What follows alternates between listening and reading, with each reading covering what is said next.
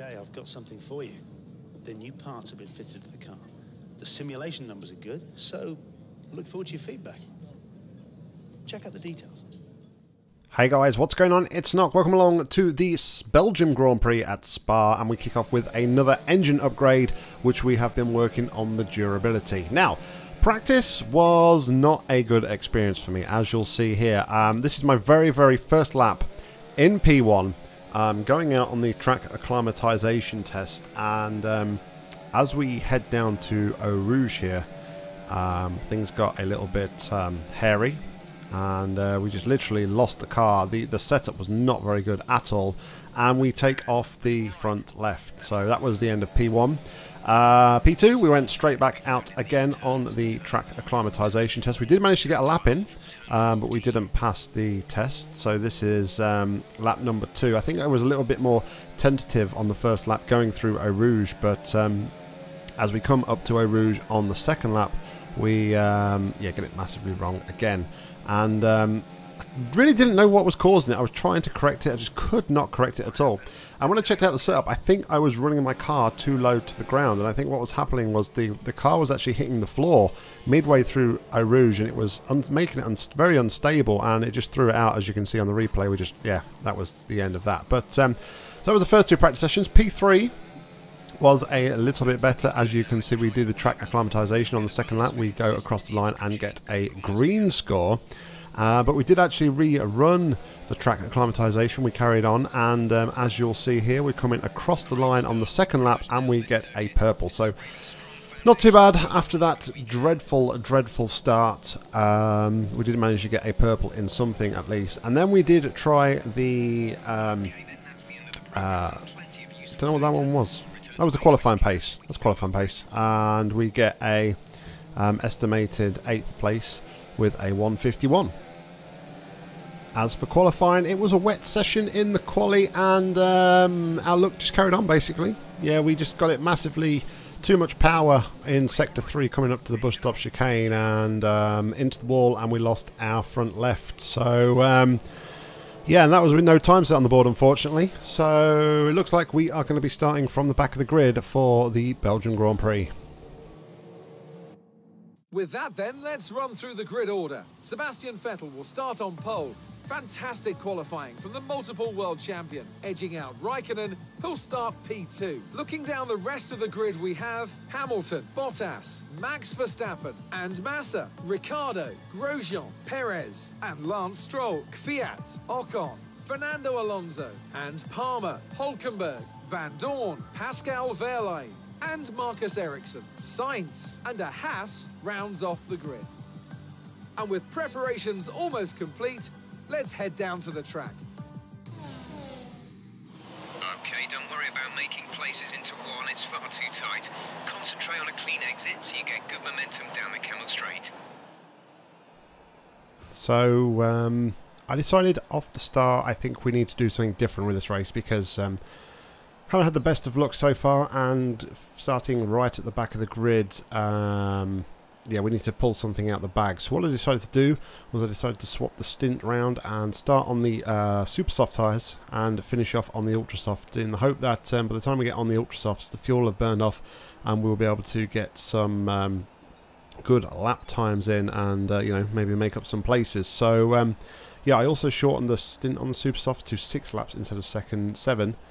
So that we've got a little bit longer on the ultra soft tyres to give us hopefully that bit of an advantage. But as we head over to the grid, it's almost race time, so it's 5 rights and off we go. And it was a pretty cautious start, I'll be honest. It was very cautious from myself. I didn't want to get tangled up in any first corner incidents, and I thought dive bombing down the inside, it's a tight entry into the first corner here, so yeah, I just wanted to bide my time, follow the pack as we head down to Eau Rouge here, all over the back of Pascal Wehrlein. But I kind of hold off a little bit because I don't want to get too close to Eau Rouge, because you know, that would probably spell disaster and we'd probably be squabbling and end up crashing. But as we head onto the Camel Straight here, we are actually going to make up some ground on Wehrlein, and at the end I think we're going to dive down the inside and take a place, but we're actually going to take more than one place. We're going to try and get in front of Van Dorn, but he closes the door on us, and it's just Wehrlein and Sainz for now on lap 1. So 2 places we've made up quite nicely already as we continue on into the middle sector of the track. Trying to keep everything nice and tidy and stick with Van Dorn as we move it down to standard fuel mode right now, so we don't need to push around this because it's quite a twisty turny section of the track. So I found that the second sector was the strongest sector for me throughout this race, so yeah, that was quite interesting really, as I found. But yeah, let's head on back on board here as we're coming to the last couple of corners of the middle section, and then we head on to the fast last section. And yeah, we kind of had a bit of a step out moment there. Let's try and get a nice exit through here into the third sector. I think it's not pretty tidy. Lost a bit of ground to Van Dorn, but I think we'll start to pick it up again here. As you can see, we're in the slipstream and we are gaining, and I think we're going to make a move here into the bus stop chicane as we head to the inside, side by side into the bus stop chicane, last of the late breakers. And yeah, he kind of tried to go defensive, but I've got the inside line for the second part of the chicane here, and we take 18th place going on to lap 2.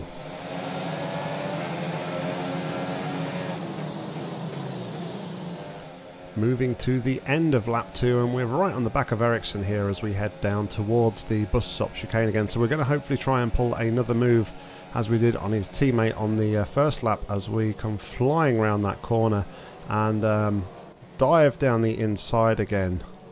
And little locks up, we've got a little bit of wheel touch in there, but we do actually go out wide, so we're still not out the clear as we kind of like try and squeeze him a little bit, and Ericsson actually tucks in behind us. So yeah, we are now up to P16 and moving on a little bit more, ready for our next victim on lap 4. And we've been holding steady for now, but people in front of us are starting to pit. We are catching up to Alonso in front of us, but yeah, we're going to gain some places here as people take their pit stops, and this is going to push us up so far P12, P11 ahead of our teammate. As we go around the first corner, we're going to pick up any more? I don't think so. So up to P11 at the beginning of lap 5. But sticking with Alonso here as we head up to on Road Rouge, but we had to sort of back out a little bit. It was far too close to him, and I wasn't confident that I was going to have a good battle with him and be able to follow him up Eau Rouge. But we're trying to close him down, see if we can get him down at the end of the Kennel Straight, but I think he's just ultimately too far in front, and we're just going to hold position for the time being at least. The end of the lap though, we are again once on the back. This seems to be a good overtaking spot for him, for us today. So yeah, we head almost to the outside, give him the dummy, and then switch back to the inside. But on the brakes, we're just absolutely mighty as cars in front of us also pit. So yeah, I'm quite impressed with that move. We get the DRS to pull away a little bit further, but with the cars in the pits as well, we are well and truly up into the points. The strategy at the moment is playing well for us. It's playing well as we into a P7 here, and next on the list is Lance Stroll. Lap 6 though, and we are going to head into the pits and put on our ultra soft tyres, which hopefully means we're going to have a good solid second half to the race and be able to score some solid points. You know, the pace on the super soft tyres so far has been showing pretty well, so yeah, hopefully we can carry on that pace going forwards.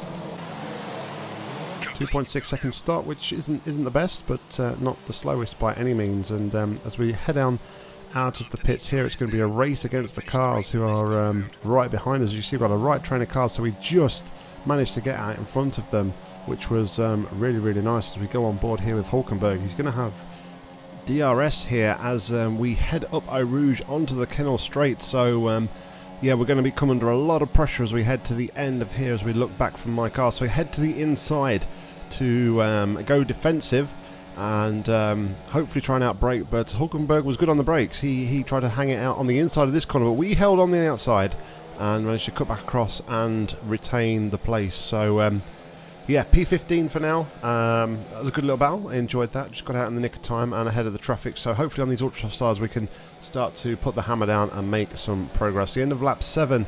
A couple more cars in the pits, and that promotes us to a nice P13 right behind Danny Ricciardo. So yeah, clawing our way back towards the points quite nicely now.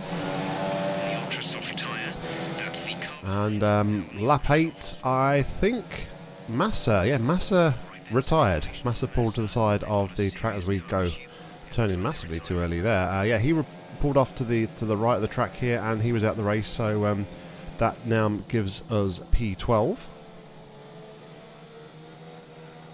And as you can see, we are chasing down Ricciardo. We're right on the back of him here, end of lap 8, as Van Dorn dives into the pits and gets out of the squabble. So up to P11, but there's a couple more cars pitting in front of us. So from the back of the grid, we are now in a points scoring position as we come round the first corner, ever closer to Daniel Ricciardo here on lap 9, and they get the power down, and that is P9. So yeah, in the points, and things are looking really good. But we're right on the back of Ricciardo here as we head up Eau Rouge. And can we actually pull a move off Ricciardo? We get a little bit of nervousness twitch there at the top of Eau Rouge. But can we make enough ground on him on the Kennel Straight and make a dive down the inside into the corner? Has a look, but no, ultimately it was too far back. I wasn't good enough on the brakes. It was right at the back of Ricciardo's back end there. So yeah, very luckily didn't manage to get any damage, kept it nice and clean. But on to the next lap, lap 10. Ricciardo seems to have made a little bit of a gap. We've got Lance Stroll following us. He's keeping pace of us right behind us here. So yeah, we have to be careful not to try and make any mistakes. But as we head down Eau Rouge once more on the back of Danny Rick, we'll look at it from his perspective, flying the Pont Rouge, and we're going to try and gain the place here. The same as though hopefully we can be a bit later on the brakes than we were on the last time. We're about the same distance as he puts on the brakes, and yeah, we brake much later here and get a nice line through the corner, and that promotes us up to a nice P8, I think it was. Yes, P8. So yeah, with just about a lap and a half to go in the Belgium Grand Prix. 7.5 seconds. So this is the final lap, guys, as we come and bring it over the line. It was pretty good, actually. Stroll actually got ahead of Danny Ricciardo, so definitely using the ultra soft tyres on this latter part of the race was definitely a very, very good move strategically. We've gained a lot of places, and we've got ourselves 4 more championship points. So all in all, not a bad race here in Belgium around Spa. Thank you for all your hard work out there. That was a strong drive and a good finish. Well done. So Sebastian Vettel takes the win with Lewis Hamilton second, Kimi Raikkonen in third. Our teammate Roman Grosjean finishes 6th, which means it's a double point scoring finish for Haas, and strengthens our position in the Constructors. Looking at the championship standings, it's Daniel Ricciardo who's had the bad day there with his low point scoring finish. He now loses a place to Sebastian Vettel, who moves up to 4th. Our teammate Roman Grosjean with his point scoring finish moves up to 11th place. It's as you were in the Constructors though, so we've just strengthened our position here against Force India. We now are 17 points ahead, and really at the forefront of the midfield battle, which I'm really, really pleased about. Guys, thank you very much for watching. As always, like, comment, subscribe. Let me know what you think to the race. Did I do the right call? Could I do anything better? And we'll be back real soon with the Italian Grand Prix around Monza. What a powerhouse circuit that is. But until next time, I've been Nock. You've been awesome. Happy gaming.